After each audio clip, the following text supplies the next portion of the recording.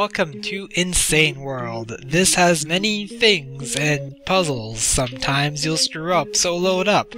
Or sometimes start the game again. So use that brain and go insane.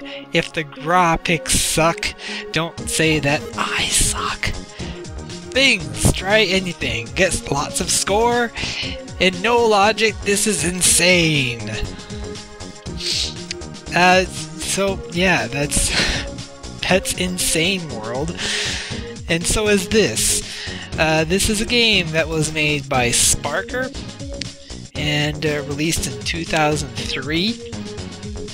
And just one of those, you know, inventory-based, quote-unquote adventure games that people make that just don't make any sense because weirdness did it, so why can't I? It's pretty much the best description for it.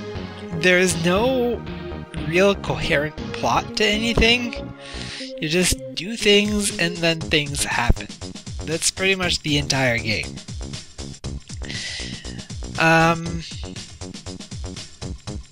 Basically, yeah, that's really all I have to say about this game. I mean, you're just kind of flailing around, and you try to do a thing, and sometimes things will make a slight amount of sense, and sometimes they won't. Like, at one point, I'm carrying a car.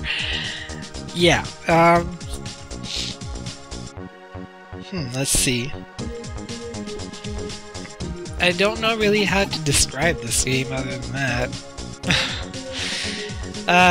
As far as music, there's only the title track, which is a remix of Cotton Eye Joe, and then the one track that plays throughout the entire rest of the game.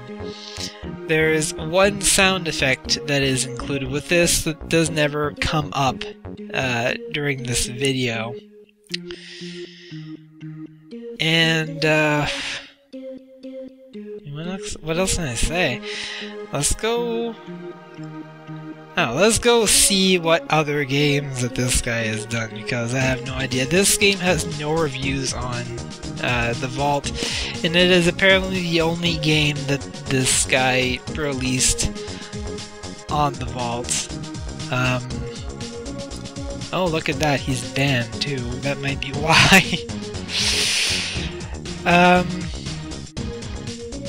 Yeah, there's really nothing else to say. I mean, I've recorded about 5 minutes of this, and I'm not even going to be able to fill all of it.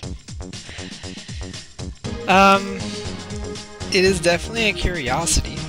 If you're interested in weird games or adventure games with inventory systems, it's at least worth a glance. Other than that, it's nothing really spectacular.